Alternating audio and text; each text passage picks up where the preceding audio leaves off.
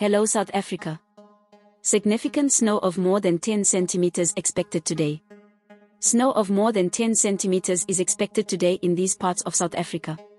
According to VoxWeather forecaster Annette Botha said a midwinter cut-off low would bring widespread showers, a steep drop in temperatures, and snow across the country.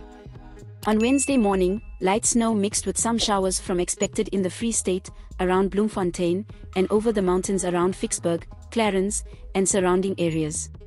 She furthermore said significant snow of more than 10 centimeters is likely on Wednesday over Lesotho and the southern Drakensberg, continuing into Thursday morning. Here are the top 5 places in South Africa to go hunt for snow.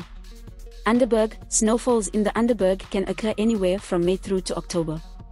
The highest recorded snowfall in the area and, therefore, possibly the best time to go in search of snow is in August.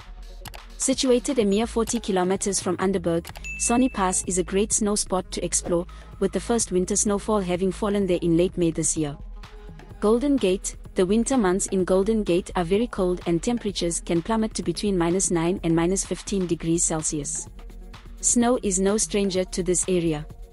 Midlands. Winter in the Natal Midlands is cool and dry, with occasional snow and frost and average temperatures of 6 degrees Celsius.